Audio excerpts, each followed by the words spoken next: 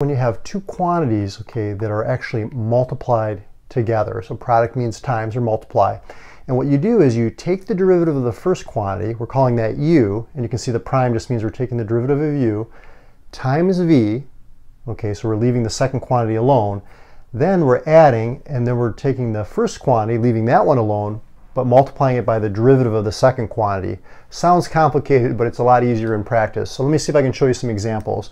So here what we're going to do is, we're going to think of this 5x as our u, and we're going to think of the sine x as v. And you can see they're multiplied together because they're right next to each other with nothing in between, right? So we're going to take the derivative of u, okay, which equals 5, okay, because this is derivative of x is just 1 times 5 is 5, and we're going to leave the sine x alone. Okay, now we're going to reverse it. We're going to leave u alone, which is 5x, but we're going to take the derivative of sine of x, which is cosine x.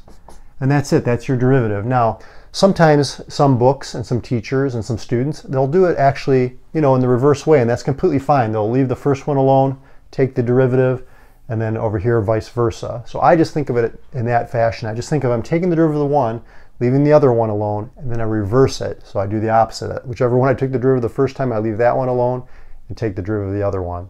Okay, and then you add them together. Okay, so don't get confused by, you know, some books are slightly different. Okay, the next example, we've got 7x squared times cosine x. Let's just call this u, let's just call this v. So we're going to take the derivative of 7x squared. Okay, we're going to use our power rule. We're going to bring down the 2, multiply it by the 7, that's 14, and we're going to subtract 1 from the exponent. So that's going to be 14x to the first. Okay, we're going to leave the cosine alone, cosine x, plus, now we're going to reverse it. We're going to leave the 7x squared alone, and we're going to take the derivative of the cosine x, which is negative sine of x. Okay, so some of these you're going to have to start memorizing as you go through calculus to make it easier. So derivative of sine is cosine, derivative of cosine's negative sine. And then what we can do is we can, you know, the positive and the negative, that's just going to become minus 7x squared sine x. So we can kind of clean it up or condense it a little bit. So that's your derivative. Okay, last example, we've got the derivative of 2x squared plus 3x, that quantity, times 5x plus 1. Now you're probably thinking to yourself, Mario, can't I just like FOIL that out and then just do the power rule?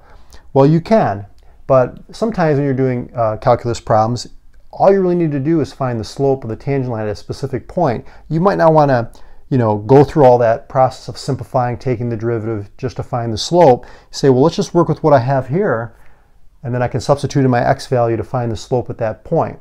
So basically what I'm trying to say is that it's not always necessary to simplify first.